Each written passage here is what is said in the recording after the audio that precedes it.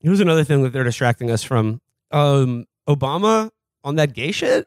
Yep. Yeah, I mean, in typical bungler fashion, it's not even like it would be if it was like, oh yeah, he like fucked 2 dudes in the 70s and was like, not for me. That happened to a lot of people. Yeah. You know, if you're listening and you're over the age of 30, probably happened to your dad. You know, really, it was really a popular thing in the 70s.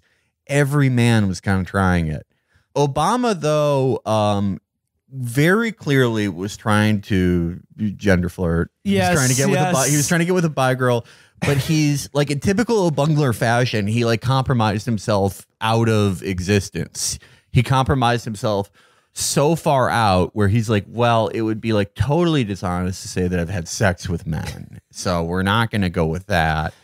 And I'm not going to say I'm gay because that might foreclose future possibilities. So I'm going to start at the negotiating position that I astral project into men's holes.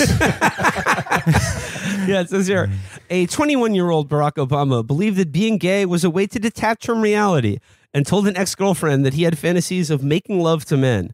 In a letter written to his college girlfriend, Alex McNear, in November 1982, the former president of the United States mused on homosexuality and gender.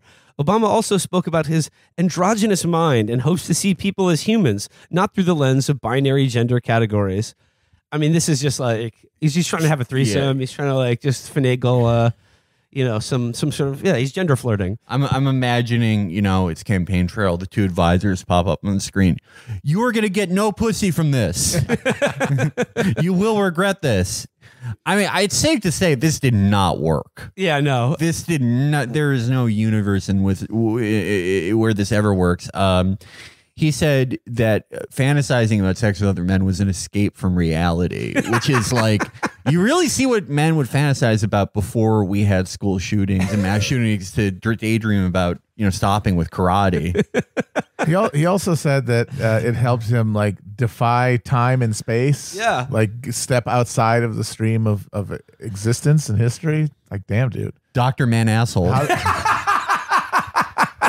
How did that not work? Well, it says here, how did hey, I'm a brown seer not work? The 44th, he ate a different type of Jojen paste. The 44th U.S. president and first black president wrote, in regard to homosexuality, I must say that I believe it is an attempt to remove oneself from the present, a refusal perhaps to perpetuate the endless farce of an earthly life.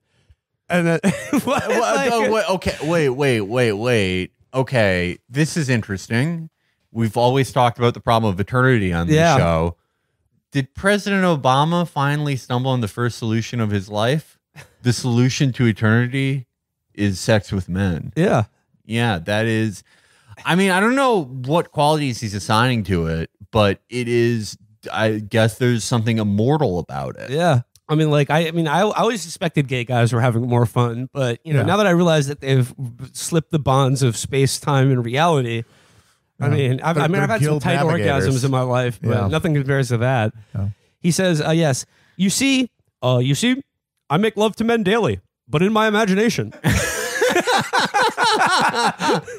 By the way, if there's any hot bi women listening to this program right now, I also do this. But you know, I mean, I haven't actually like, you know, crossed that Rubicon. But in my imagination, yeah, anything's possible. He also wrote about his conflicting thoughts on gender. My mind is an androgynous to the great extent, and I hope to make it more so. So until I can think of people in terms of people, not women, as opposed to men.